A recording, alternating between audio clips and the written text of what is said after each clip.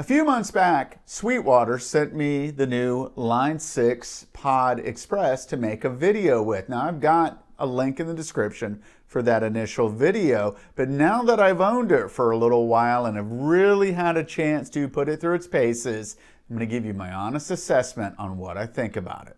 So my initial thoughts once I opened the box was, oh, it's in a plastic housing. I don't know how I feel about a plastic housing, because what if somebody were to drop it? Then it's going to break.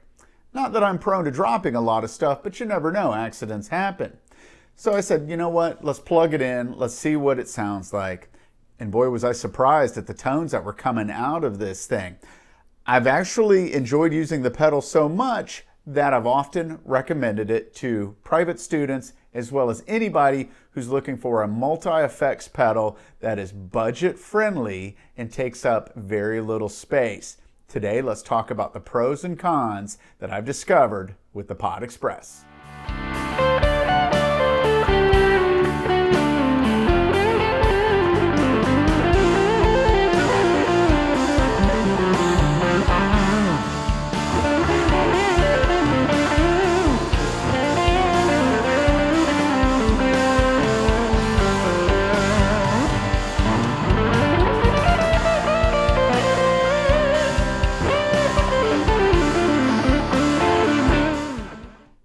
Now, I always liked the idea of a multi-effects pedal. I've been using multi-effects pedals for the last 25 years.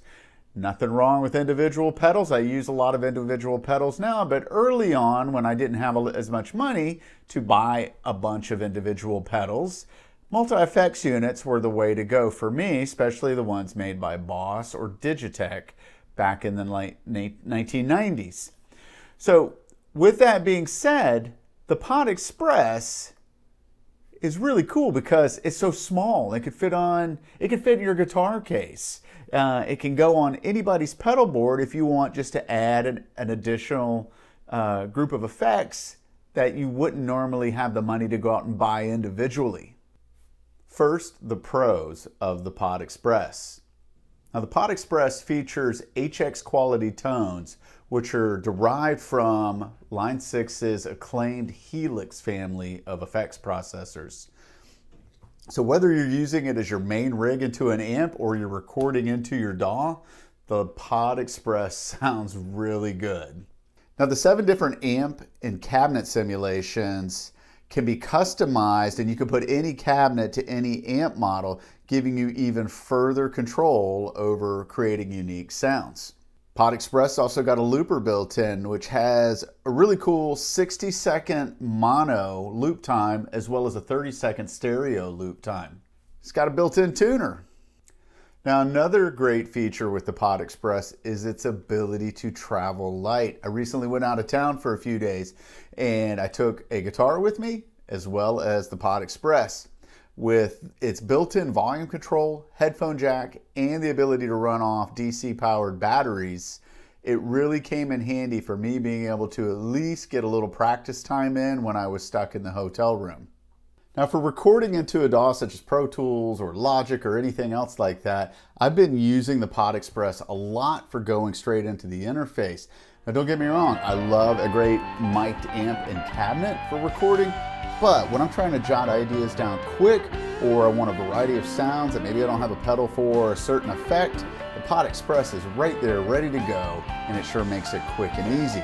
So lately it's been the go-to choice for me for recording into my DAW. Now let's say you don't have an interface. That's no problem because the Pod Express actually acts as an interface with the USB-C port into your computer. When you open up your DAW will recognize that that is the interface.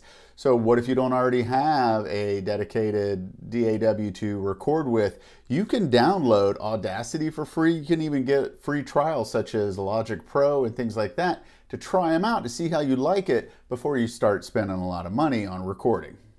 Now for the cons. Honestly, I only have 3 things that I disliked about the Pod Express. The first is a plastic housing, you know, but for under $180, you really can't bitch too much about that because that's still a great price, even if it is in a plastic housing. The fact though that it uses 3 AA batteries kind of threw me a curveball, because most pedals obviously are going to run off a 9-volt, right? So the 3 AA's, yeah, I'm not sure why they chose that, but it works, so we'll go with it. I tend to use a wall supply, like a wall power supply for this most of the time. And even when I traveled with it last week in the hotel room, I still just plugged it into the wall. That way I didn't have to worry about batteries. Now, the final con that I found with it is programming it sometimes can be a little cumbersome, because to get into some of the secondary menus, you have to hold down the Alt button.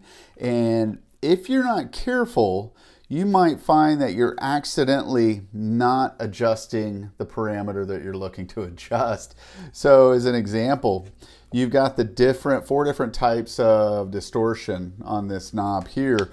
But in the sub-menu, if holding down Alt, you've got the gain on any one of those. So if you're trying to adjust the gain and you're not fully pushing that Alt button down, you might find you're just changing the distortion model instead. So you got to kind of be careful of that. Other than that though, that's my only complaints with the Pod Express. Now I've put my affiliate link in the description below from Sweetwater for the Pod Express. If you're thinking about getting one, please use that link. Doing so helps keep this channel running and keeps providing more and more videos for you guys to check out. Let me know what you thought about the Pod Express in the comments down below. Now check it out. Only about 35% of you guys that are watching, liking, and commenting on my videos are actually subscribing to Joe Hansen Guitar. So hit that subscribe button for me. Till next time, keep rocking on.